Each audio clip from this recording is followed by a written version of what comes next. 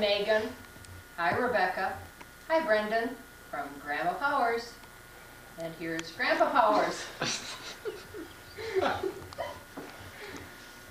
Go, Grandpa. Hi there, hello. This is Grandpa Powers calling from Copper Harbor to my grandchildren and daughter down south, and would like to say hello to you. We're having a pretty good time up here today. Michael's here with his lovely new bride, and Sterling is here. Sterling Knickerbocker is over helping Michael take these pictures. And we've been reminiscing with Sterling and Mike about their days in college.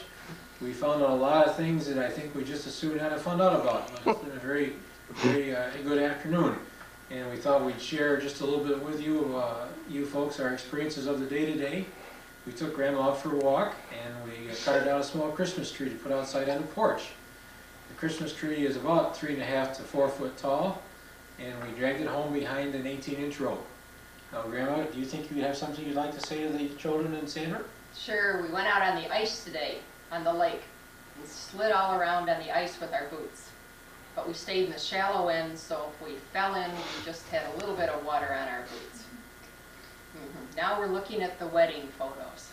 There are about 265,000 pictures in here that we have to make a selection from, because we want to make sure we get the best ones we can, so that we can look at each other for the next 20 years and say how nice we looked at this wedding, because Grandma looked very nice. She's kind of nice and pink. And we had a very happy Thanksgiving. We hope you had a nice Thanksgiving. Bye-bye now. We had some turkey wheat and some wedding cake. The happy couple brought up the top half of their wedding cake, and we had a hunk of that, and we're going to freeze the rest of it. And then a year from now, at the anniversary of their wedding, you're supposed to unfreeze it and eat it. And that's tradition, I guess. Is that right, Grandma?